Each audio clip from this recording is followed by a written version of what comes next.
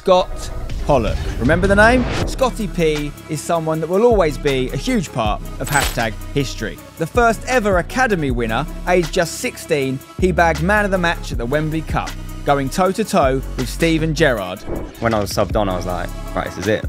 No need to be nervous anymore. But his prodigious talent wasn't appreciated by every ex-professional he faced up against. And he basically lost his head with you because you were too good. And he elbowed you. I'm pretty sure he elbowed you.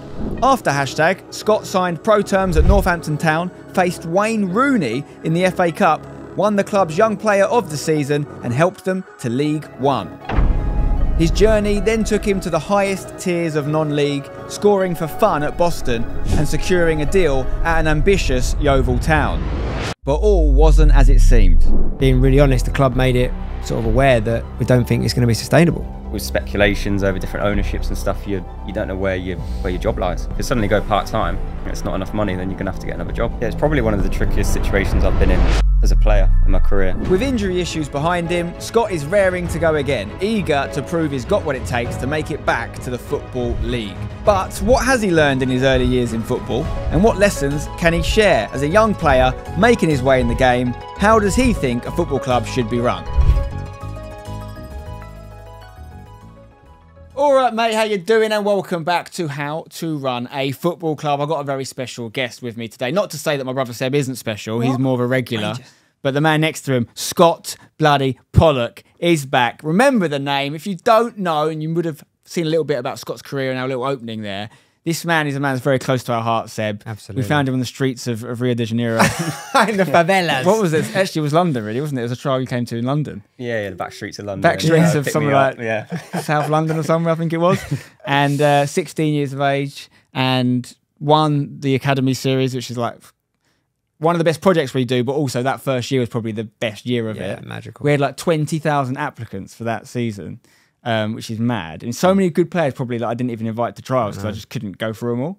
But obviously Scott not only came down, impressed us, won it, and then, you know, not just because of that, but because of the talent this young man has, since then has gone on to create a nice little football career in professional football. And we want to talk about that, basically. I want to do a little bit of a recap in everything that's happened post-hashtag. We'll talk a little bit about the glory days, as I like to call them, and really the lowest level of football you have ever played and will ever play. But for me, they're the glory days. Highest. Yeah. Yeah. For me, I mean, we played in the same team, all of us three. Absolutely, we did. It's mad. And that's the beauty of football, isn't it? But yeah, and then just find out, you know, this is ultimately how to run a football club. So as much as I want to catch up with you, I also want to dip into what you've learned about good football teams, because you've played for a few now in the sort of last 4 or 5 years. And what makes it good from a player perspective? You know, so it's our first active, you know, contracted player here on the podcast. We want to have a little chat. But first things first, how the hell are you? I'm all good. It's good to be back. It is. Good to be back. Good to see you both. Absolutely. I'm doing okay. You've never really been away from hashtag. You've been very good at that, I have to say. You've always come back and supported us, you know, whether it's at games. You came back and helped us in the other hashtag Academy series as well, which is massive because you were a massive, you know, like, example for those people that are entering. I basically want to be the next Scott Pollock, and we have milked that, haven't we? Like, how many times have we gone like, be the next Scott Pollock? I mean, we as might have many other one. YouTubers with some of the titles and thumbnails over the years as well. And you've been in some big YouTube videos, not even associated with us as well. Like, you've done some massive stuff as well, which is great. So, okay, you're currently, we're going to go like in chronological order at some point, but just to give a overview of the current situation. Yeovil, which is a massive club. Huge club. Yeah. Where you're currently playing. National League South right now. Top of it. You're currently injured at the moment. You haven't played this season. But what's the current situation? Yeah, so some people probably would have seen on my Insta. Gave a little update about 5 weeks ago. I had surgery on my knee to get rid of a little floating bone, which was causing me quite a bit of pain. So how does that happen? Like, when did you find out there was a floating bone in there? And how does that even become a thing? To be fair, not for a while. Really? Yeah. After the season finished, I was like, right, I need to get this sorted. We'll have an MRI. Yeah. Seen a specialist, didn't get picked up. They didn't see it? They didn't know it was there? No, didn't tell me. And then seen another specialist, didn't tell me. You just assume, don't you, that you see a specialist and they're going to sort you out? That's been the most frustrating thing, is that Scott, you know, not been able to play much football this year as he obviously wants to. And all because of this little bit of bone. Yeah. You just don't know it's there. You go and see people, you think you're going to come up with injuries.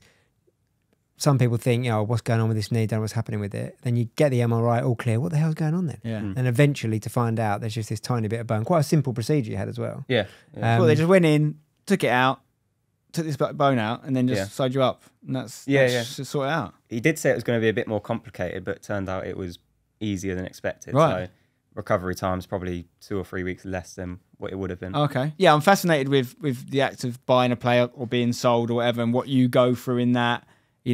So I mean, Seb, I know you've been a big part of it. So how did it all happen? Yeah, well, look, Scott was absolutely smashing it at Boston, and there was a lot of interest in Scott to go and move on to a higher level and play. There's opportunities all over the place, international offers as well. Really? Yeah, it's a very exciting time. I mean, Scott was playing in midfield, and he was top goal scorer at one point in the league for Boston. I mean, I've got the stats. Stats are unbelievable. 16 goals in 32 games. Like, that is outrageous for a striker, really, and you weren't a striker. Like, and you're on set pieces. I know you got a good free kick on you as well. Were you taking penalties? Pens as well. Does help. To help the stats. It's the guy you want in your FPL team. Let me tell you right now. He's the first name on the team sheet in that. So yeah, look, there was a lot of interest, and Yeovil obviously been a massive club. It looked very much as though they were being taken over by new owners. And the Ugler family were to be taken over at Yeovil. Yeah. So there was an agent who was representing Yeovil looking to buy some players in. Yeovil sort of towards the relegation zone, looking to sort of solidify their league position. And we're looking at Scott as one of those players. Our first thought was, look, could be unbelievable, but should we wait and see how they get on and make sure they stay up first? You enjoying it at Boston, doing really well. Boston didn't want to let you go. Coming towards the end of the season as well, so it didn't feel like the right time. But then there was, let's be honest about it, there was an opportunity that came in from Yeovil. There was just probably like an amazing opportunity to join a massive club, be a part of something, new ownership. Yeovil's history, I mean, we know a little bit about it through Nathan Smith. Yes. Yeah. So, we have Yeovil's record appearance maker at hashtag right now, and he's been unbelievable this year. And I actually spoke to Nathan at the time. I spoke to him and I said, like, what did you say? Amazing club, amazing people, great place. He obviously knew a lot about it. So it seemed like a really good time. There's an amazing opportunity to go down there for Scott to play for a huge club amongst this difficult period in the club's history, but on the dawn of this new world. Yeah, we're spending a lot of money, exciting project to be part of. Yeah, thinking about getting back into League Two maybe and all that. Like, not that year because it was a relegation crap at that point, but the season after that. What goes through your head when, I mean, people don't know, you're like Northampton based, like born and bred, like sort of area. Obviously Boston. What was the journey to Boston like? You weren't staying in Boston, were you? No, we're part time, so it was 2 nights a week training, and obviously game on a Saturday. So it was a bit of commuting to do. What was the drive? About an hour and 40 to the stadium. Okay. I mean, they trained up in Doncaster. So right, a couple of hours. Yeah. Okay. And then what happened? So when when Yeovil come in the conversation, was there ever a conversation about whether you could do that staying at home? Is it no? You need to move to Yeovil. What does that look like? That would be the first experience for you, because obviously been at Northampton before, it's down the road. Yeah, I know you kind of take it for granted when you're at Northampton, and I'm 15 minutes away from the training ground, and you got players coming in from everywhere, and they're moaning about the travelling, and you're thinking, sounds right to me. Yeah, exactly. Right, But yeah, when they're obviously a full-time team like Yeovil, I know that it's a commitment. Yeah. So either move down there, or even go down there Monday, Tuesday, come back on your day off. Right. But, you're down there early on a Thursday and a Friday. So yeah, it's a lot to think about when you're still quite young like myself, and you're moving away from home. Does the club help with stuff like that? Like, is there like digs you can go in, or is it like they might say, oh, here's a good area you should look into, or some players you could live with or something like that? Yeah, to begin with, they were helpful with getting me a place with a couple of the other new boys that signed as well at the same time. So you get like a relocation. It's like uni, but not having to do any of the work. Yeah. You get like a relocation allowance as well within a contract, and that's the biggest thing, is that because Scott did have a number of opportunities to where he could go, because of the size of the club and because of how exciting the expectation was, what was going to happen, this big influx of capital into the club and get the club right back up the league system, and Scott to be like a big part of that. The new owners like really wanted him, like made a real beeline for Scott to be part of that team. But all wasn't as it seemed, sadly, because despite the fact that the new owners were like unveiled at the stadium, like we went down there and met them all, like there in the director's room, the actual transaction never got completed. And this fascinates me because, absolutely, we talk so much about how we try and run hashtag super sustainably, and like we'd never do anything like that would just be a bad use of money, basically. Like, how does someone, and this is my understanding of it, tell me if I'm wrong, but how does someone that's going to potentially buy a club start spending money at that club without owning the club? Isn't that just madness. I mean, I don't know the answer to that question. We need to get a podcast on with the Ugler family. We probably should. Matt, maybe he's up for it because, you know, he likes going on socials and stuff. And, you know, he's obviously now gone on. Well, we'll come on to that in a minute, I guess. But basically, there was something that happened. Like, there's a lot of people that tried to buy Yeovil in the past. It seemed as though there was some detail around one side of the contract to do with the stadium that just didn't go, something like that. I don't know the ins and outs of it, so it's not fair for me to speculate. But, like, the Uglers are going to game. They're making multiple signings. They're in the office every day. They're balling. Fans are like clapping them at games and stuff. Right, they're running the club, right? And they're spending money. So Scott signs, goes down, passes medical, signs on the dotted line, starts going to training. Like, it's all happening. And then all of a sudden, you start hearing these things on social media that you're still waiting for the previous owner to release something. It doesn't release, and all this stuff. And you're like, what's going on? And then one day, it just turns out that the deal's off, that they're not buying the club anymore. So the person that's brought you to the club, the person that sort of sold, not sold you the dream, but like sort of said to you, this is the project and we're building. And it's got to be said that as far as I understand it, that was not their doing. Like, they're actually down there spending the money, spending their own time and effort. You wouldn't spend the money. So it seemed as though the previous owner, who's no longer the owner, to make it more complicated, basically stopped that deal going through. So therefore, the Ugler family had no alternative but to move on. They'd lost the investment that they've spoken about, they've spent, and the club's left now with an owner that was trying to sell, with new owners that are not buying it. Scott's just gone and signed for the club. Yeah, so what's going through your head at this point, Scott? Because you were playing at this point, the results weren't going the way you needed to, in terms of the team to stay in the league, and you've like, the guy who's brought me here is not here anymore. Where does that leave me, sort of thing?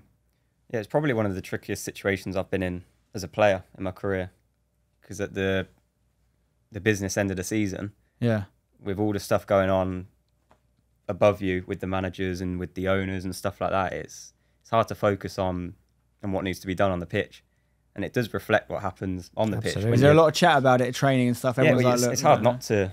Well, it's hard to just ignore it. No, you can't. It's what everyone's thinking, and you kind of have to get on with it. But at the same time, it's hard to just focus on your football when other stuff's going on. Yeah, and the other there's a massive ramification of a team getting relegated from that league as well, which is a lot of teams don't stay pro when they drop into the National League South. Yeah. So what's the status of Yeovil now in terms of the amount of training you're doing?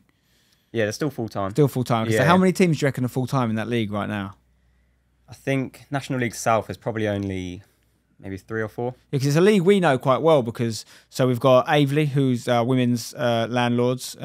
We used to be in the same league as them in the men. They're in that league. They're going quite well. They're in the playoff spots.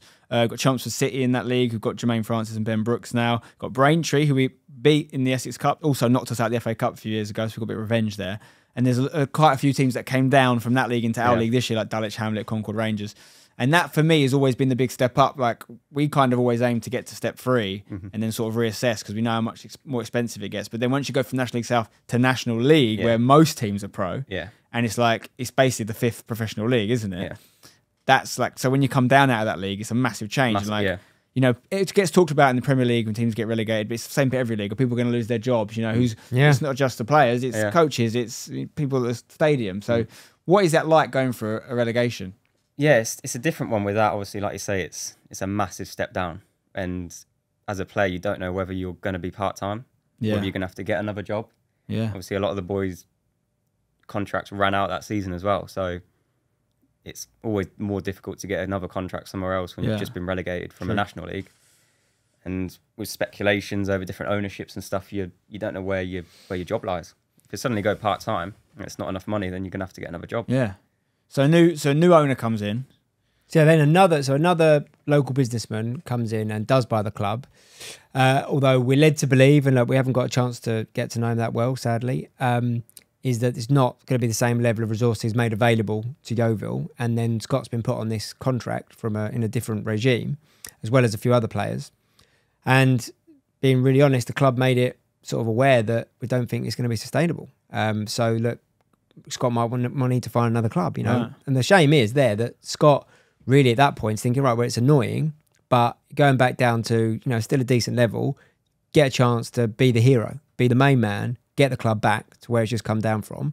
And then with the current injury, has not been able to do that. And it's so frustrating, isn't it? Because even though you've gone down, it's like, right, I've just scored 16 goals in this level the year before, not even a full season. Yeah. Like, let me at them sort of thing. I'll show you. We'll get back up. Like, no problem. Hold my beer. But the injuries, that's what happens, right? When you get an injury, and then especially it's a time of turbulent time at the club of transition, where there's, you know, new owners coming in, whatever. All you want to do is get on the pitch and just show them what you can do. Yeah. You know, and especially it's so much more annoying, I imagine, when the person who knows what you can do is the guy who bought you to come, because he's the fan, obviously, the ugly guy, because he must have been like seeing what you're doing at Boston, and he's not there anymore. Yeah. So like you haven't been able to almost show that's the the thing. Obviously, What happened there must have been a very difficult time for everyone involved in the club. Yeah. And I think a lot of the people that were brought in from that era, that brief period where the Uglers were there, sort of gets put in a different box to the club. It's like, oh, you know, it gets there's a little bit of arm's length between it. I think there's been a factor of that this year as well. The Uglers have gone on and bought a new club now. They run in York City. Okay. But we've not had any discussion with them really ever since that period. The focus has always been on Scott just doing what you want to do, play football, right? Yeah. Just want to go and play football. I think that was what was most frustrating is, I guess people didn't understand this kind of what injury it was. Yeah, yeah. You see me playing and then you see me not playing 1 week. It's like, well, it can't be anything too wrong with you because you're playing one game, 90 minutes, and then you're not playing the next.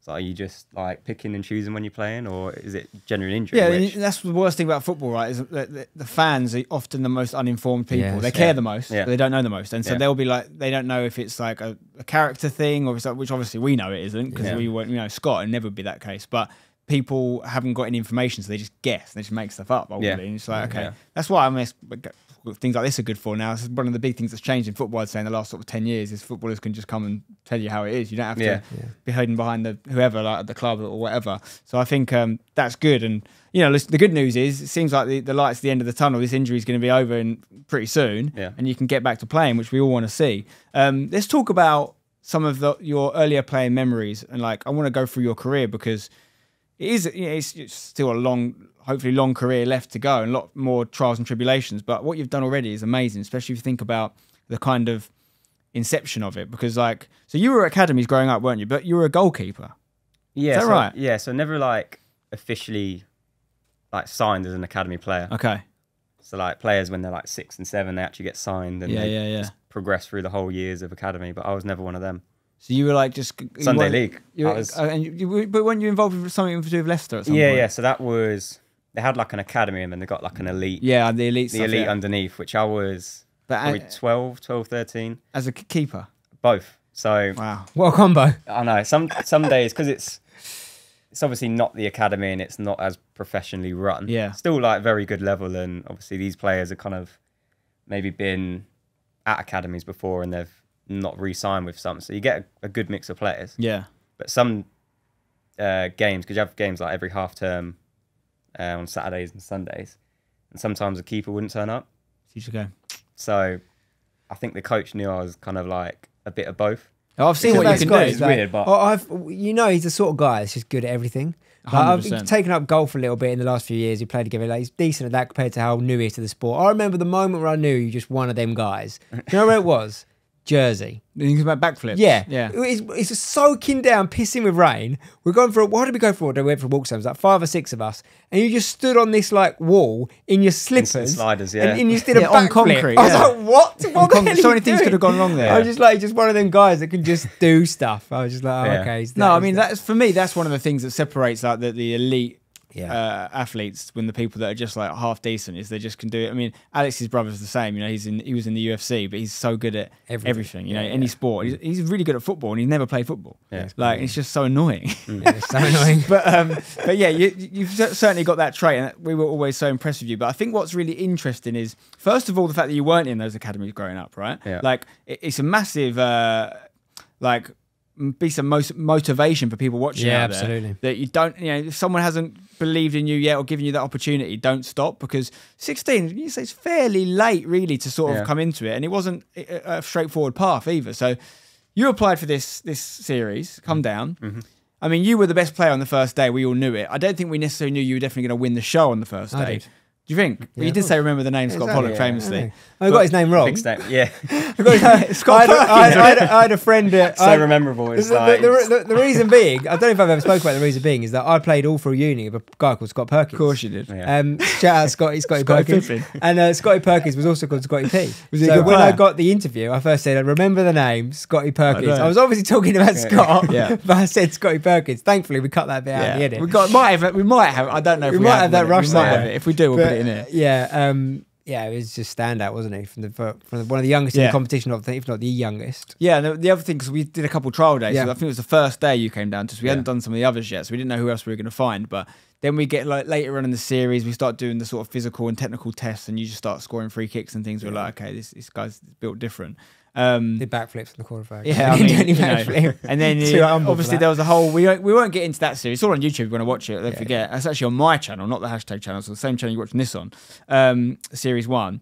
But there was a whole thing with your co-finalist Jack Durkin and this whole press ups thing, and that probably actually took a bit of the shine off, because you would have won anyway. I think, but no disrespect to Jack, I think that the fans knew you were that level. Yeah. But because he had this whole thing about his press ups and this nonsense, it took a bit of the shine off it. I think, which is a shame, but certainly didn't long term.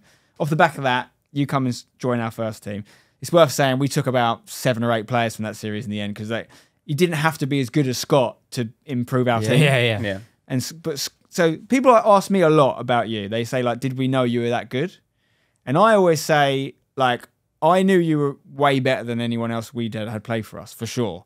But I don't think any of us could known what level you go to, because it's such an opinion-based thing. Yeah. It's about opportunities, right? Yeah. And I think, we certainly helped with that, but I never take credit for it, because you have to go and perform and do the things you do. And there's loads of other routes which we'll get on down to that you were doing off your own back as well. But for me, the big one that I always think about is the Wembley Cup. We had this massive game, 34,000 people, the biggest Wembley Cup there ever was, third one. And I'm going to make this a little bit about me here, because I like to. It's my claim to fame when it comes to you, Scott. Is I made the decision not to start you in the game. Yeah. People, I remember the conversation. People ask me about this. So they're like, why did you not start Scott Pollock in that final? Bear in mind, it's not, there's so much riding on these games. I know it isn't a professional football game, but for us, it's like our lives. Like, we don't, we've got all these people watching, millions of people, we don't want to lose. We want to win. Why did I not start our best player? Because you were our best player. And I even said to you when I didn't start you, you're our best player. Yeah. And it was basically a combination of people have been there longer, which is like half of it. And it's like the whole, do the right thing by the players. We had a sort of set, we had played our very functional 4-4-2. And like that, we didn't really know where your best position was at that point either. We knew we could play you anywhere. It wouldn't be a problem. So I was like, who do I bring in for Scott? And I thought, actually, you are also 16 years old, and there's also 34,000 people out there. And weirdly, I've actually played at Wembley a couple of times at this point, and I was probably, I'm not saying for any second you were nervous, but I can imagine a world where you would be. Quickly proved he wasn't. No, exactly, clearly. What I thought is, take the pressure off him, let's set the boys out there, and then use Scott as, because I knew we were going to do roll and roll off as well. And we had Martin Keown as our manager, and I said to Martin, look, there's a few funny stories there where I was telling him to get Robbie Fowler off ASAP for Dan Brown. And he was like, Robbie Fowler? I was like, it's Dan Brown, mate. But I said to him, listen, get this kid on as soon as you physically can. Don't wait. Just get him on as soon as there's a good time to do it. He'll win us the game. And I pulled Scott to one side. And I knew Scott wouldn't be like annoyed, because he's a pro and he's a very good attitude. But I wanted to make sure you didn't think it was an oversight and I was having a stinker. I was like, no, I think I know what I'm doing here, Scott. I said, look, and I hadn't said this to him before, and I don't think I'd said it in any videos at this point.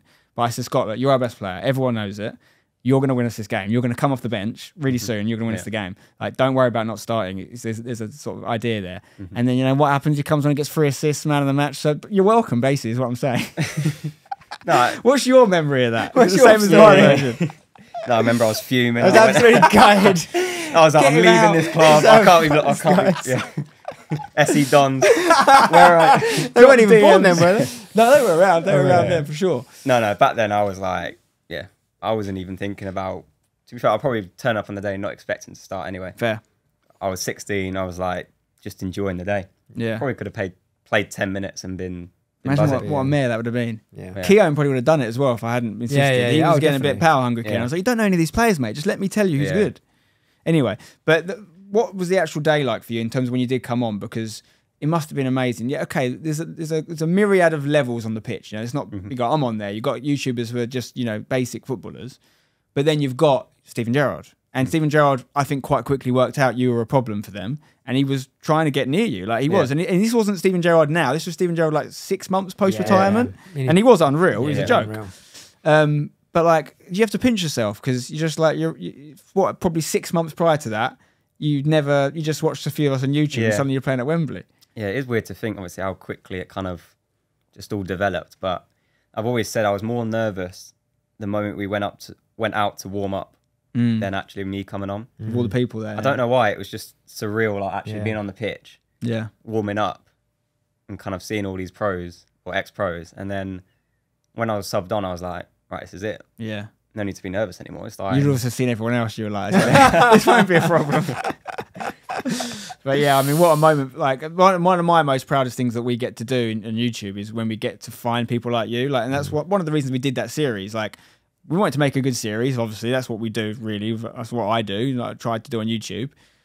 I knew we could make our team better, but the most important thing was we were only getting to do this ridiculous stuff because of the viewers. So I was like, it wasn't actually the second and third series, because we found you, second and third series turned into like, let's really find some talent, and we're now a non-league team. Let's get better. But the first series was really about rewarding our viewers. We didn't know who we were going to find. And it's like, let's get some of them to come on these trips with us. And, you came to Spain with us. We've got a great story. We should talk about what happened in Spain with Scott, actually. I don't know if you remember it, but I remember it. And then, I'll bring it up in a minute. But then, it's the idea of, it's like we talk about Stampy, who works here now. He came from the same series as you. He's worked for us for like 4 or 5 years, and there's a load of other people that have come through. Oh, the ref thing. But yeah, so I'm really proud of that. So fast forward, let's talk about Spain. So we do a little La Liga tour. We go and play Real Oviedo and Eibar's staff teams. Again, real mix of some of them coaches, maybe a couple of ex-players in there, but also like their social media guys. Like, we won both games fairly comfortably. It was a good level of opposition. We handpicked them well, Sebi.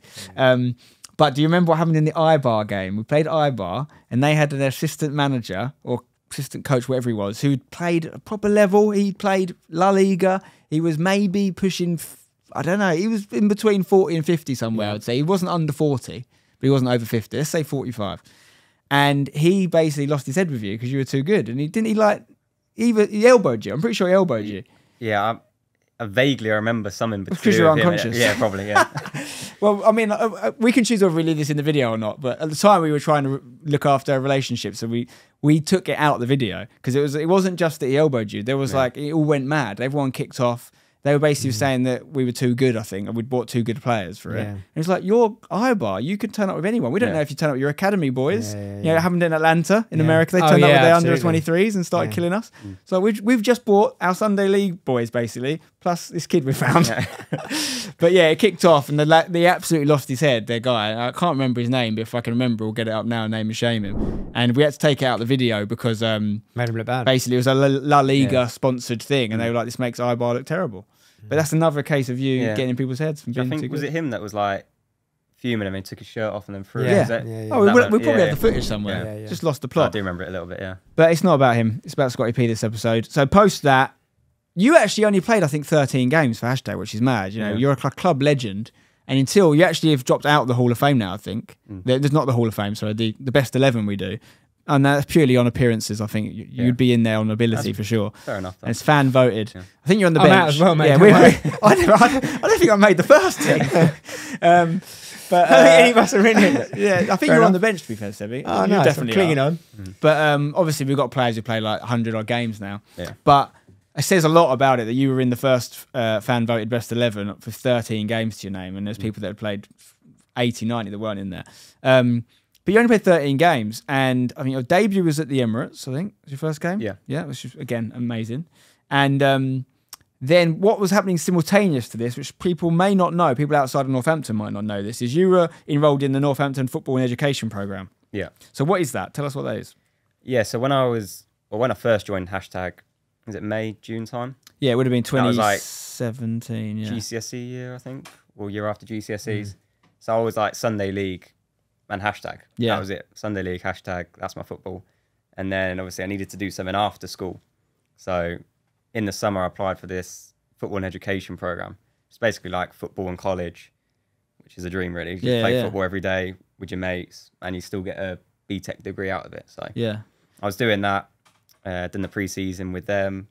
which is all under Northampton as well. So yeah. you're still associated with Northampton, but you're just basically the level below the youth team. Yeah. So it was a dream for me. It was like, right, how they pitched it as well was you can get into the youth team. Yeah. And I think a lot of other people are like, okay, I just want to do this because I don't know what else to do. Where I saw that stood out to me. I was like, right, here's a pathway into the youth team. Yeah. Which is what I want. Stay with Northampton, smash it here, and I can get into the youth team. That was my main aim. Well, because that's the thing with the, we actually were going to do one ourselves, and we only didn't do it because of COVID. Unfortunately, we couldn't do the trials we needed, and it kind of got parked after that. But ultimately, often those things do sell that dream to players, don't they? They go, I want to come in and enroll, and you might play for us one day. 99% of the players are never going to do it. And I don't think anyone had ever done it in Northampton before. No.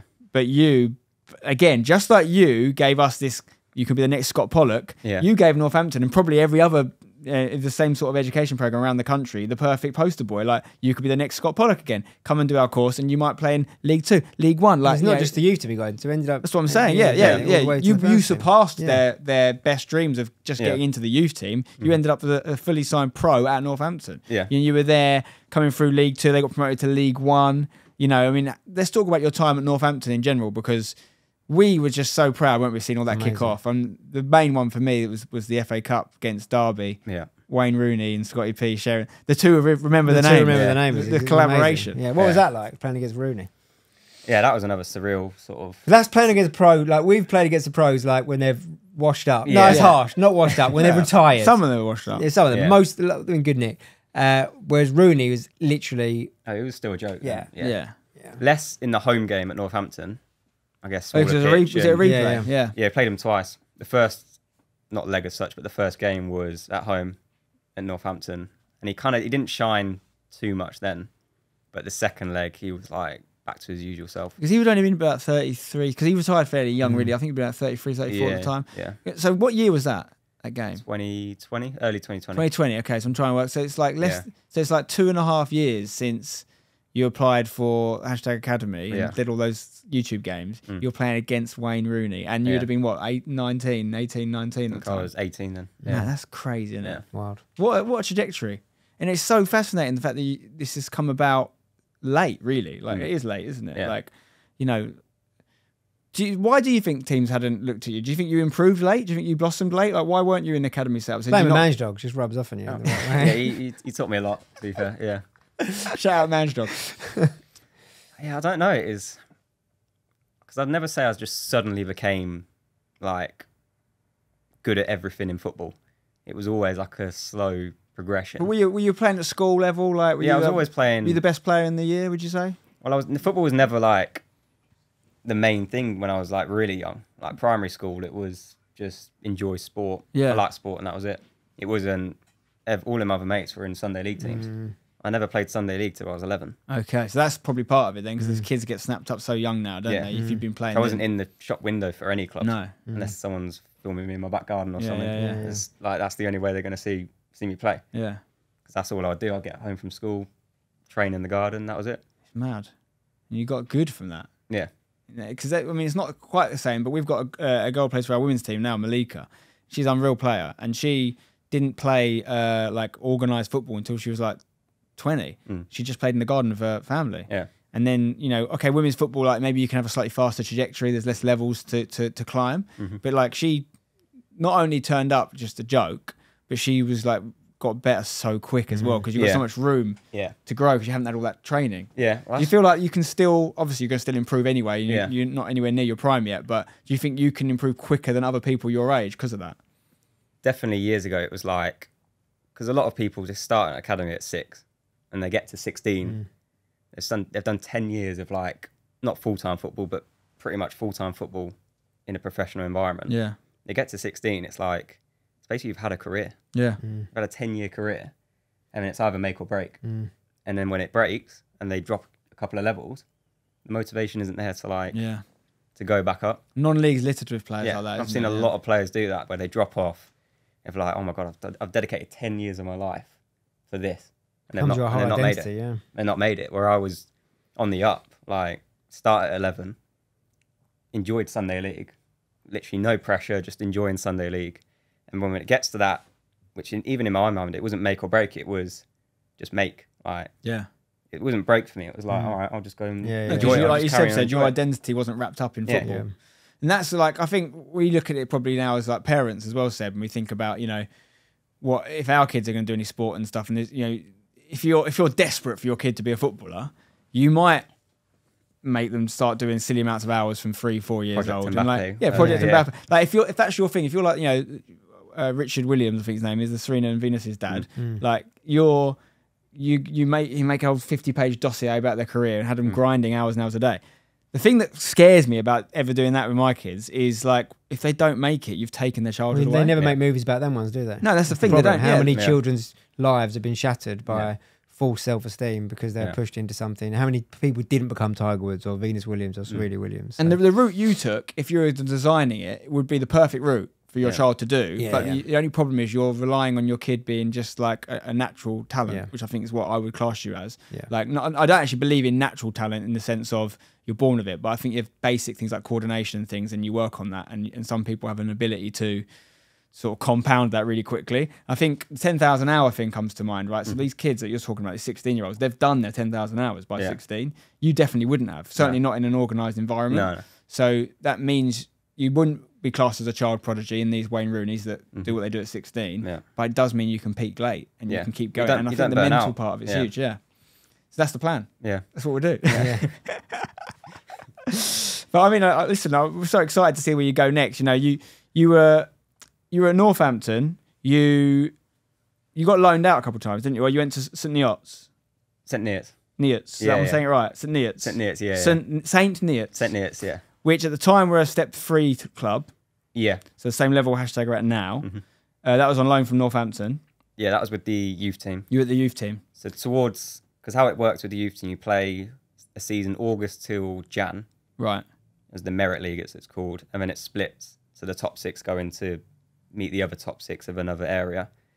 But a lot of the time, clubs will put pretty much their second years out on loan, Okay. give them experience, and then see if they're good enough for a contract. Was that the year that you were absolutely tearing it up in the academy? Youth team, yeah, the we had a numbers great- were just yeah, crazy. we had a You weren't were great they? top team, scorer in that that was- as well, weren't you? You I were think that was playing probably like 16 goals as Yeah. well. or What What something. position were you playing? Midfield, yeah. Yeah, it's just Yeah. I remember all that, and we saw some clips and stuff from it, and it was just like, okay. So they probably thought, right, we need to get you out adult football. Men's football, Yeah. just to see. In there, I don't know, but in their mind, they might have thought, okay, we're going to give him a contract, but let's just see just check. a couple of months Yeah. whether he's good enough. So what was that like? Because you've gone now from playing Sunday football, like you say, hashtag like with a load of random guys. Then you've gone to Northampton's sort of academy setup. Yeah. Suddenly you're in a non-league environment. Yeah. Very different, right? I remember the first game, and bearing in mind there was only probably 700 people there. It's not bad. We'll take that. Which is all day. still all right. But I remember we scored a last-minute goal to win 1-0. And that was the first time I get that like buzz of, oh my God, looking at the fans, You like, mean something. These hugging points. me. They don't even know me. Yeah. Yeah. Like debut this game, debut on this game, and they're hugging me, and like I can see the happiness it brings. And that was step 3. Yeah. I think they were like mid-table or towards the bottom. So obviously it was a massive like result. And that was the first time I felt, oh my God, like this. And you were what, 17, 18? You were 17. 17, yeah. So you're probably youngest player there. Yeah. Basically what Ted Curd is for us now, Yeah. 17-year-old. And what were the players like? Did they welcome you? Yeah. Yeah, good lads? Yeah. Like, was it, because I mean, I don't know what it was like at that club, but a lot of non-league clubs, it's sort of, maybe less so now. I think players are a bit more serious with athletic behaviour, but earlier years it was a lot of drinking culture and stuff, and you wouldn't even been old enough to do that. No. So you was wondering, these youngsters come in, like how much can they get involved? But they looked after you. Yeah, I think a lot of older lads are always wary, like, Yeah. this youth team's coming in from a big, like, Northampton. Like, he's going to take my place, all right, let's see what he's about. And then as soon as I think the whistle went, like a couple of nice touches, passes, a few dribbles in, and I think they were like, okay. So this is where I do think hashtag should get a little bit of credit here, because so many, and I know this for a fact, so many players at your age would not have ever played adult football. Yeah. And even, I'm not saying the standard was anything like step 3, but you had done that with us. Not only a handful of times, but still, you'd gone up against people double your age. Yeah. We played you in centre mid, we played you out wide, we played you in a couple of positions. And like, again, things like the Wembley Cup, like, yeah, they're all adults. Again, not all that level. But if you can handle that, 30,000 people, you can handle 700. Yeah. And I think that is just... I think there's a reason Pochettino's trusting us with Ted, isn't there? Yeah, like, it's a great opportunity, especially now. Like, so I think that is, you're right. I think there is a great, what it's been able to create is that environment. Like, what a great opportunity for us to play in front of 34,000 people. It's like life. I've still got it as my bloody pinned tweet. I probably will have the rest of my life. Those things. But for you at 16 to get a taste for that and then to build on that platform, because one thing we've missed very quickly was Mark Bright was commentating that day, presenting it. He's also been involved in Palace. He spoke to the guys at Crystal Palace. And this guy's Scotty P. You want to check him out? It started before that. This is another piece of evidence of how much I backed you before that game. Is so Mark Bright commentates the games, like you say, and I'd known him quite well by this point because he'd done 3 of them. So he would always ring me before and ask me who he should know about, because he wouldn't be familiar with the YouTube players. And I'd be like, oh yeah, Chris MD's got a bit and all this sort of thing. And I'd go, but you only need to know one name. So you need to know the name Scott Pollock. And he was like, all right. And like, he was rolling his eyes. I was like, no, listen, I've never told you like any of these guys are serious players. I've never said this YouTuber's going to go pro or whatever. I've always told you they're good, relatively speaking. I said, but this kid like actually could. And I said, if you've got anything about you, you'll invite him to a trial at Crystal Palace. He was like, okay, mate. Got anything about you? Honestly, me and Mark talk all the time. Right, if you're watching this, you know. And then obviously you do what you do in the final. Yeah. He rings me up and he goes, yeah, we should talk about that trial. Yeah. And so what I remember in the interview, the man of the match interview, he was kind of asking a few questions like, so you're playing for anyone? How old are you again? Like, I mean, I don't think he said then, but afterwards he was, Yeah, obviously Bright is a Palace legend and he's very involved over there. Like, he's a big part of the club, especially with the academy. He is a great guy. But what was that process like? So you went down there, again, you'd have been 16. Yeah. What did they do? You're on trial. What does that even mean? Like, yeah, so there was a few other trialists invited for that week, but they had a big squad at the time. Okay. I think the 18s were with, it was like the 17s and 16s, because when I was there, it was like half term as well. Right. So a lot of the 16s were there, which I guess helped me kind of integrate a bit better, because a lot of them were like 2 or 3 years older than me. Yeah. So it was even hard enough impressing a Premier League club. Yeah, Premier League's with 18s and 19s, and I think even one of the trial games there was like 21, 22-year-olds. Like people 6 years older, and I'm trying to impress over them. So you got goal and assist, didn't you? In the first game, yeah. That's the thing. I knew that jump was. I mean, that's the thing. We've got to be realistic as well, right? Because like we know a lot more now, and I certainly know a lot more with like the levels through what we've done the last 5 years of hashtag than I did then. But we're talking about literally not even non-league, and not in a league team to the top tier league in the world. Yeah, so it's a massive jump. So you could have gone on that trial, and you could have come back, and you could have gone like, "Oh mate, they were so good," and I'd have been like, "Fair enough. Let's see where else we can pitch you in." But understanding is you did pretty well on that trial. Like, and I don't know if we can find it because it's years ago, but we actually sent Lewis down with you, I think, and we got some footage. So what was your impression post that? Like, you know, I can't relate to it in football terms, but one thing I was thinking about when we were talking about what you did at the Wembley Cup, is I was thinking about how I used to do stand-up comedy and how I always think that was the best preparation for me to do all this stuff. Because if you can go and do stand-up in front of people and try and make them laugh, and you learn more from the bad gigs than the good gigs when they don't laugh, and you're like, you want the world to swallow you up. If it didn't happen much, but if you can do that, then everything else is easy. When it comes to presenting, it's like I've never been nervous for presenting ever because I did that. So I think the same for you when you've done Wembley Cup, 34,000 people. Yeah, what 700? It's the same for this. It's like this trial reminds me a little bit of like some of the auditions I used to go on, and you think if it audition to be a presenter or audition to be whatever, and you think, oh, I nailed that. You get your hopes up maybe. Like actors go through this all the time, and then you don't get the phone call. You do get the phone call, and it's bad news. Like, did you leave thinking something was going to come of it? I think I probably didn't grasp the whole situation as much as I should have.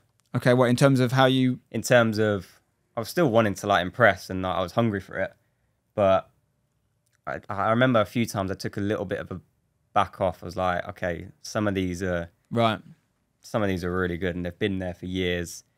And I think even being like a London team, you get a lot of like more hungry players than you on the pitch. Okay. And coming into a new environment, it was like, you're not scared or like not too nervous, but you're like, okay, well, I don't want to. You maybe showed them a bit too much respect. A little bit too much respect, yeah. And so would you say that's a regret? I mean, not to say you should have a regret because you've gone on another career, but do you think it could have been different if you'd done something different?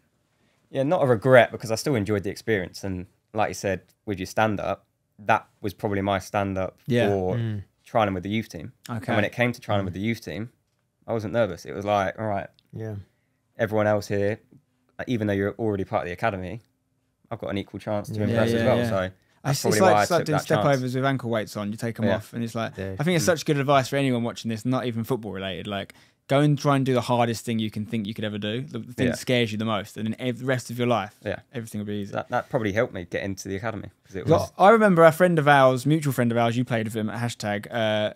Real name Hussein Isa, but Tekka's Guru, as we used to know, who's now, by the way, set piece coach at Arsenal, which is so cool, right? Yeah.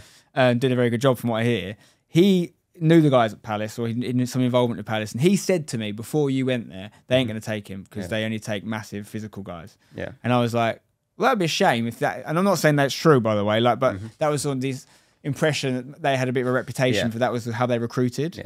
And I think there's a lot of teams that have done that famously. Did you feel that when you were there? I was probably the smallest there. Really? Yeah. Okay, interesting. Well, I think there was like either the extreme of tiny, really technical, like ridiculously technical, or massive. And big units. But you were 16 and there was lads older than you as well. Yeah. Obviously, you've grown since then. Yeah. So that's where I probably gave him a little bit too much respect. Like, okay, looking at the size of everyone else. Yeah. Maybe I don't fit in here. Right, okay. Interesting. Yeah. Well, yeah, so you bounced back from that. Obviously, went to your stuff at Northampton, got through there, went on loan, came back. They, like you say, got promoted to League One, had the game against Rooney, some epic stuff. How would you sum up your time at Northampton? Because it's like your boyhood club in many ways, isn't it? Like, I think you're a Leicester fan as well, though, aren't you? Family, yeah. Family, like, actual club, less in terms of supporting a club, Leicester. Yeah. When they won the league. I was always... Yeah. Northampton's your local team. Yeah. And you got to play for them. Yeah. Like, and so how did that come to an end, your time at Northampton? What was the process? The last season I was there, I didn't play too much. Okay. It was kind of new manager come in, which was actually my youth team manager. So a lot of the time you expect, all right, like you're young, like youth team manager comes in, had a good relationship and stuff like that. You just expect to play, which is obviously not the case. And when it comes to professional football, it's like people's careers on the line. There's no friends, No, first managerial season for him as well. So it's obviously a lot of pressure. But also, what a massive change from being a promotion chasing team. Yeah. When you can try things like try youngsters out and give them a chance to suddenly every game you lose, you could get sacked. Yeah. Like, you know, it doesn't allow for experimentation, does it? Yeah. So after that season, it was kind of, didn't play as much as I'd like to.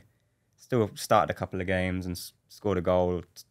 Scored a goal that season, but just didn't. Was that unlucky? I remember you scored that goal and you got into the side. Yeah. And then it looked like you were going to get a run in the team and playing well. And then you got that wound, didn't you? Got like a stud on your ankle, was it? That was season before. That was season before, was it? Yeah. Okay. Yeah. It seems to me that you got like unlucky with like he's in the team now, and then someone would come back, and at the time that was like the COVID as well. Yeah, exactly. I had a great run of course. just before COVID happened. That's it, yeah. And there was a few injuries, and we had Forest Green on the Saturday, and then I was like, well, I'm going to start. We've got no midfielders fit, and I've played like the last 3 games, and then got announced on the Friday. Right, everything shut down. Wounded. I mean, COVID's got a lot to answer for with football, young footballers for sure. Because there's a load of footballers that was the period where they got released and they didn't get to play for a year, and it just killed their careers. Like, lucky it didn't do that for you. Yeah. So your contract came to an end at Northampton. Yeah. And so you'd been on loan at Boston already, hadn't you? Yeah, in March time. So they'd loaned you out to Boston, who were National League North at that time as well. And you're obviously impressed there because when they got the chance to, they snapped you up on a permanent transfer. Yeah. So first loan, when you went there, did you think this might be somewhere that I'd come back? Yeah, I remember the first game out on loan. It was like a bit of a relief. I was starting. It was a great ground there, good fans, decent level as well, and it was a bit of a derby match, Boston versus Kettering. So it was like I think there was probably 3,500 or something there, like massive game. Wow. And I've waited a long time to actually get the opportunity to start a game. So literally first 10 minutes, I think a cross came in, header, scored already on my debut. I was like, okay, this is nice. Like, loves it. He's ended up winning. Man for the big occasion, up, isn't he? Steps ended up. up winning the game, and they were pushing for promotion as well. So I was like, this is a good club. I felt quite respected there, and it was a good time. Then I got recalled 4 weeks later, back to Northampton to start because I had a few injuries. So that's where it first came about with Boston. It's worth pointing out for our American viewers as well, this is not Boston in America. Yeah. This is Boston in England. Every chance Boston in America was named after Boston in England, to be honest. Like, you know, so just to know your role. But I think when I watch this stuff from afar, like, you know, and I obviously keep up to date with your career and we chat every now and then, but it's so nice when I see like Scott Pollock on the score sheet and stuff, and we just think everyone's getting to see what we know. Yeah. So for you, you've played in Northampton in the EFL. You've come out. You've gone on loan and then permanently signed National League North. Yeah. You've then had an unbelievable season National League North, and we've almost caught up now to how you went to Yeovil. But my question for you is, because you're still young, right, and you haven't had like enough time in terms of multiple seasons back to back of playing loads of games to know really where you level out. Like, and you probably are going to still get better once you get those games under your belt. Yeah. So like, what's your ambition? Like, you've played the levels, you know, when you came out of EFL and you went, we've seen the goals, the stats don't lie. So like, you're not, I know you're not a National League North player, like, or South player. You're definitely ceilings higher because what you've done. Now, things happen in timings, you had your injuries and whatever. Yeah. But what's your aim? I think obviously after this injury, have a good full season again of playing. Yeah. Like that Boston one was probably the first time I've played, I think it was like 42 games, even with the injury, 42 games of like 90 minutes competitive football. So another season like that, or two, and then take me back to the EFL, I think. Yeah. It's got to be, isn't it? It's got to I be. think so, yeah. Well, he's played there at a younger age. Yeah.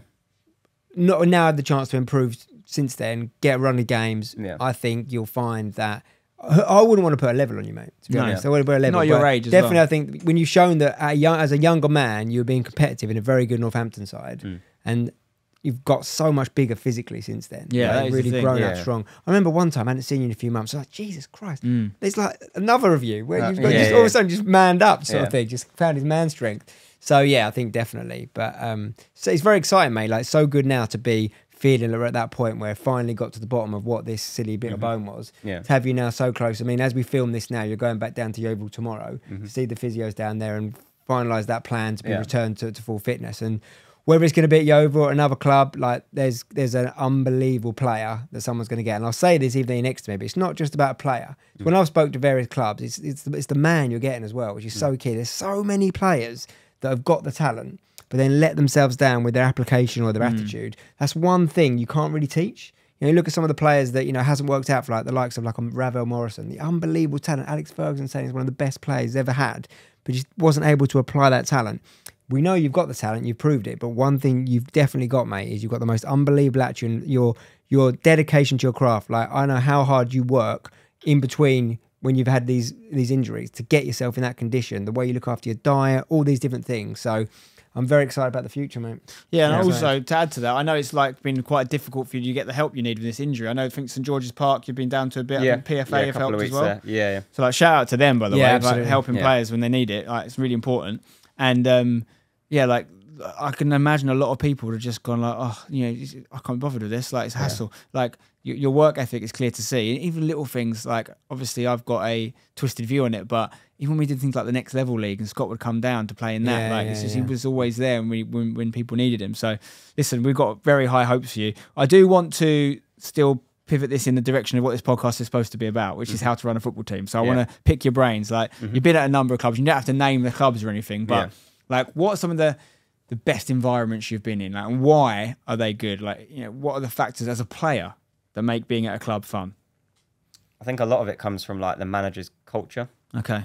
And when I was young at Northampton, I probably didn't realise at the time how good some of the cultures were, with especially the older players. The way they speak to you as well as a young player, I now understand it being a bit older, what they're trying to do. Yeah. Because it might seem that they're being quite harsh on you. Yeah. Which is kind of going out the game a little bit. But if they are more harsh on you, it's probably because they like you. Yeah. They want you to do well. If they see a player and they're like, right, he's not going to make it. They're not going to waste their time on him. No, Dev says the same thing. He always says, like, if I'm criticising you, it's because I think you can be good. Yeah. Yeah, exactly. Well, they're wasting their breath on you to develop. Yeah. If they couldn't be bothered about, like, with your career and stuff, they'd just leave you alone. And you think, when you talk about the manager's culture, how important is having the right players in the dressing room in that? And do you think, like, sometimes managers just get lucky, or do you think it's like almost an exact science where they go, right, I need a player who's a bit more of a leader. I need a player who's, you know, a bit of a joker and gets everyone happy. Like, how important are those dynamics? I'd say under my first professional contract was under Keith Curl. Okay. Who, for me, was a great manager for me as a youngster, gave me a lot of chances. And he brought in a few of his players that's been at his clubs before. So he knew how they'd run the dressing room. Yeah. They knew his ethics and stuff like that. So he knew that they were going to buy into his philosophy. And then he brought in a couple of older players, one of them like Nicky Adams, who was great to have around the dressing room, especially for the youngsters as well. So they kept everything in check. Yeah. And that's probably why we went up that season. What do you think is more damaging for a team? I say bad manager, I wouldn't say managers are bad, but the wrong manager at the wrong club, but with a great dressing room. Yeah. Or a good manager, but the dressing room, there's a problem. He's lost it, or there's a toxic person in there. Like, what's going to affect things more, do you think? Because there's a bit of a school of thought in the modern sort of data-led approach to football, and I've read a lot about this. Like, with exceptions, obviously, where you've got top-tier, like, world-class managers, but often there's a lot of, statistically, that managers don't actually make that big an impact. And obviously they do on a personal level, which is why I think managers are super important with, like, the way they make the players feel and who they want to work for, and how they address issues that come up as well. I think it's a massive part of it. But statistically, like, when new managers come in, you get the new manager bounce, all these things, like, it just levels out across clubs. Yeah. And it's actually just a handful of people, geniuses really, that actually change the club overnight. But if you get the wrong player in there, it can undo all that good work, can't it? Yeah, I've seen it a few times with players not getting on board with the manager. And it does rub off on a lot of other players, especially when everyone's not, like, united together. Some players does their own thing, and then other players feel like they can get away with that. And then if the manager's not being strict on the players for doing that, it kind of loses a bit of. That's what we got, like, with Ten Hag at United now. He's trying to throw the book at people like Sancho because he's kind of questioned his authority. But then, like, if Sancho doesn't play ball, he just doesn't play. And then you've got a problem, which you've got this guy on loads of money who's not playing because he's got an attitude issue, or at least a clash. We don't know if it's Sancho or Ten Hag, really. But sometimes it feels like it becomes untenable for the manager to the point where as soon as he starts losing, he's going to go. Because the players are on these contracts, and there's so much player power now, right? Like, you didn't grow up in that era. We grew up in the era where, like, maybe you've got the back end of it, where, like, Sir Alex Ferguson was hair dry treatment, kicking boots at Beckham, and, like, didn't even get in trouble. Nowadays, he'd probably go to court minimum. He'd lose his job. He would lose his job. HR 100%. But, like, that was normal. There's some amazing videos. I can't remember the manager's name. Neil Knight might remember. Who's that manager who was like, you can bring your dinner? John Sitton. He's Leighton Orient, wasn't he? Leighton Orient. There's a manager. There's a great video on YouTube if you haven't seen it. He's literally offering all the players out after he's saying, "I'll fight you all." And, like, you just couldn't. I'm not saying that's good or bad, but there used to be a lot more manager power, and players were basically a bit scared, I think. Now we've probably gone the other way, which is managers really probably can't do what they need to do sometimes to get authority. What is the right balance there? I'd always say whether they mean it or not, but if a manager acts, like, shows their confidence in all their players, they'll get the best out of the team. Okay. When they're not as honest and they're kind of a bit half-hearted of telling the truth, it's kind of like you lose a bit of that respect. Yeah. So if a manager's like, just says it how it is, but still in a way that gives the team confidence, then you'll get a lot of the players on board. There's consistency in what you're saying, like, his approach, and not doing one thing for one person. I think that's a really good point. And then because obviously a lot of this podcast can be about, like, board level stuff. You know, we talk about to owners of clubs and things like that. How much does that impact players on the pitch? Like, are you aware of it? Do you have relationships with your owners at the clubs you've been at? Like, you know, obviously hashtags, I'm very hands-on. I'm literally commentating in the stands and the players all know me. But professional clubs, it's not quite like that, is it really? The ones I've been at, the chairmans and the owners have been quite, like, social with the players and stuff. Okay, nice. Especially at Boston, the chairman there would come in after the game. He'd sort of greet all the players as we're having, like, our post-match food and stuff. Yeah. And he'd come down in the bar and have a chat and talk about the game and stuff, which is nice to feel like you've got a connection with them. Yeah. And at Northampton, the chairman there you'd just think he's like a normal kind of guy. You wouldn't think he's, like, too, like, a big ego or anything, or too much of himself, like, to just not see the players and that. He would talk to you like a normal person. Because I always think the way it should work is, like, the chairman or the owner, they work with the managers, right? Or whatever, for higher levels, maybe you've got directors of football and things, but not so much in non-league. And, like, that's where that communication happens, and that's where the analysis and any criticism or whatnot has to happen. And then everything beneath that should be the manager, which actually allows the owner to have those relationships with players and to be that guy, because you're like, well, I don't need to discuss anything, like, critical or anything with you, because I'll talk to the manager about that. And that's why manager's sometimes the bad guy and sometimes takes the brunt of all the blame things or whatever. But you've been at a club where managers have changed? Do you mean sacked? And like, so new managers come in. So, like, how important is, like, that first day, a new manager? Do they have to sort of really say, you know, this is me, this is what I'm about, quite authoritatively, or can it be, like, so bad that that if they get it wrong early doors, they can't come back from it? Well, I think what I've experienced is the best way of doing it that I've experienced is coming in and not being, it sounds weird, not being too like authoritative with what their things are to begin with. Observant. Okay. I remember, I think it might be Keith Curl that came in and said, pressure's not on you, it's on me. So like, you go and just play freely.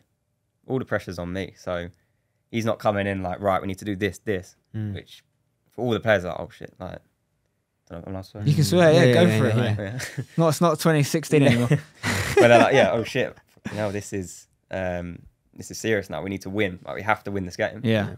Where if a manager comes in like, boys, the pressure's on me, not on you. Yeah, you've got your contracts. Yeah. That's the thing. It's quite paralysing sometimes, that pressure, isn't it? Like, that's what I always think about when you see. This is slightly off topic, but West Ham got smashed by Fulham recently, and supposedly it was because we've been in really good form. But it was supposedly because there was this illness going around the camp, and it just makes you think like the margins at that level. One little thing affects it. And I always think with players' mindsets, like why can one player be so inconsistent, or why can it be so good one week and so bad next week? And there's so many things that can affect it. The big thing I don't think gets talked about anywhere near enough, and I think the Dele Alli piece this year was really good for this, is like just they've got their own lives. Footballers have got stuff going on. They might have had, I mean, there's a lad at Burnley who's been off Foster, I think his name is, with mental health stuff. Like, it's like, it almost feels like as a society, we've got much better at that stuff now. But in football, it's almost like, oh yeah, but footballers need to play. Do you know what I mean? It's like, why is he any different than someone working in your office that has a mental health issue? And or they can't have a mental health issue because they get loads of money, and they should be. That's the one I always hate seeing. Yeah, it's like, well, I've seen it recently with Reece James. Yeah, done another post. Obviously, unfortunately, I've been injured quite a lot. And I see some of the comments like, how can he be devastated? I'd be injured earning 200 grand a week. It's irrelevant. No, these guys have spent 20 years of their life to play football, like, to be in this moment, and they can't do it. It's agony. And people don't realise, I don't think, the mental health issues people do get when they're injured, particularly like when they're out of football for a long time, like, can be really, really damaging. Particularly if you're someone that's like handled it a lot through their career. But I think we are getting a bit better as a society, slowly but surely, and we're coming around to that stuff.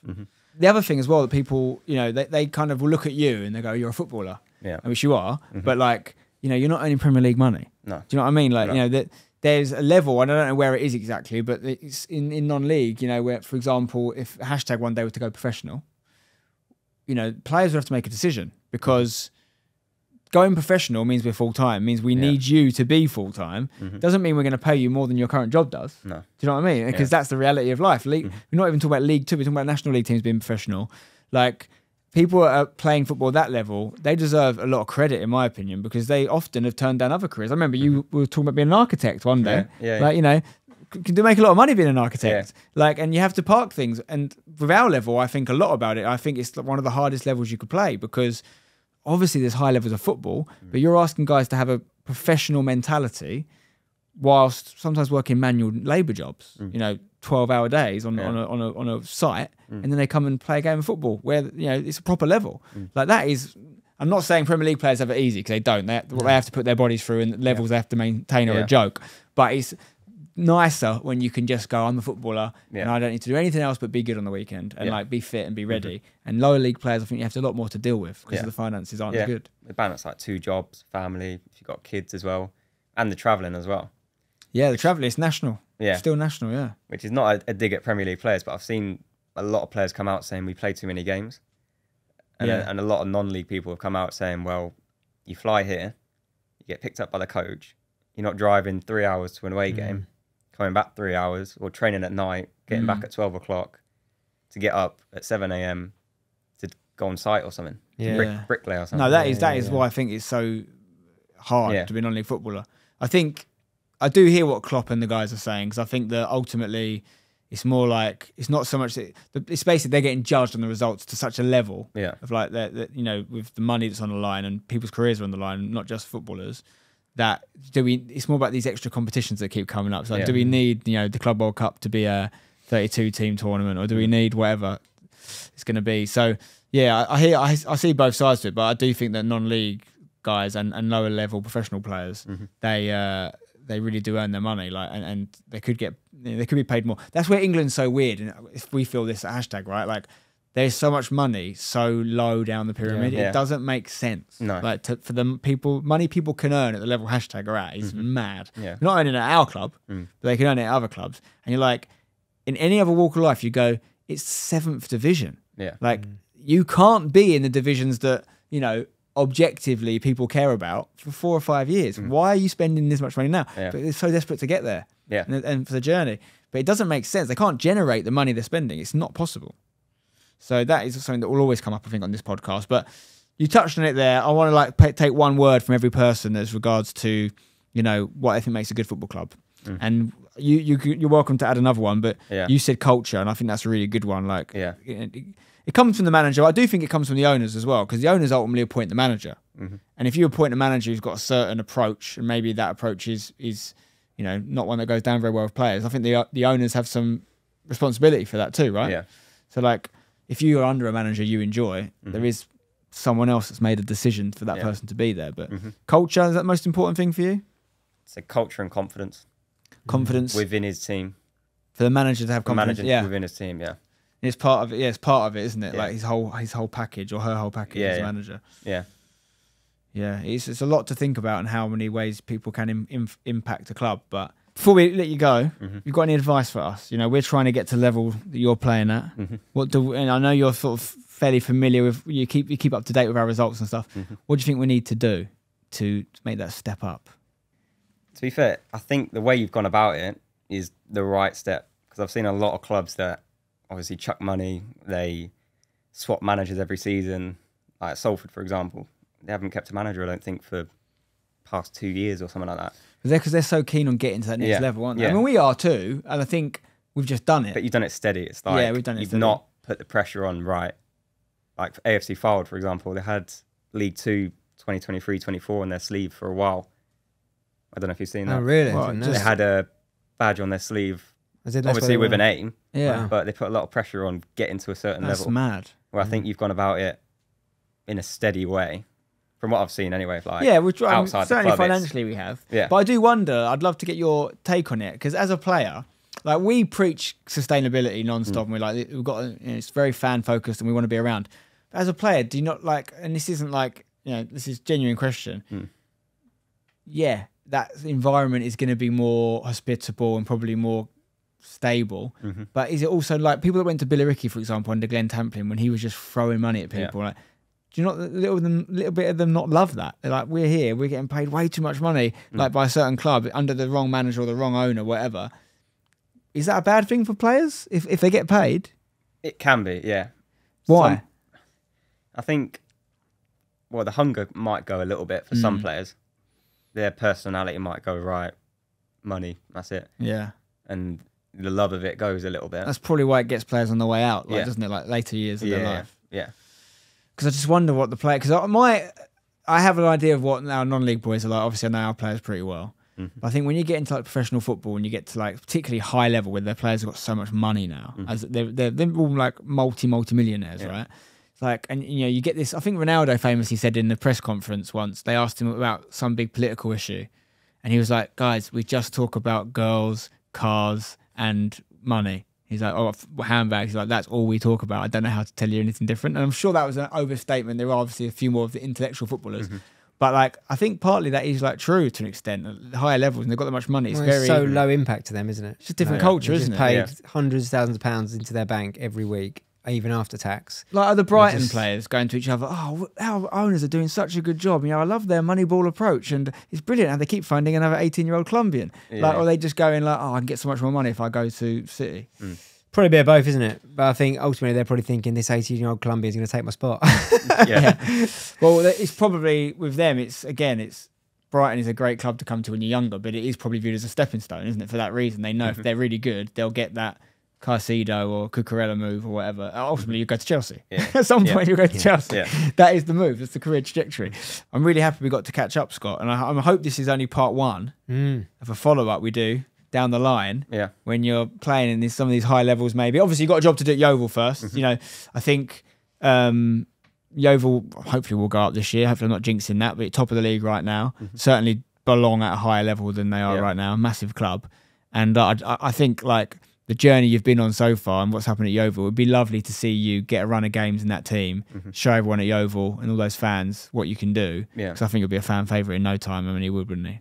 Absolutely. Just hope he gets that chance, to be honest. That's Yeah. been, there's a bit of a misconception around that. Maybe going to another day has been a bit of a shame. However, Scott is just busting to get back on that. But I can't wait, mate, to get you fully fit, running at people, scoring goals left, right, and centre. It's coming. Back in the FPL team. The other thing people don't know, actually, actually, non-league style. Probably is. Yeah. The other thing people don't know is we nearly got you to TST last year. Nearly. Yeah. Obviously, the Yeovil deal was in the midst at that time. I think you'd just gone to Yeovil.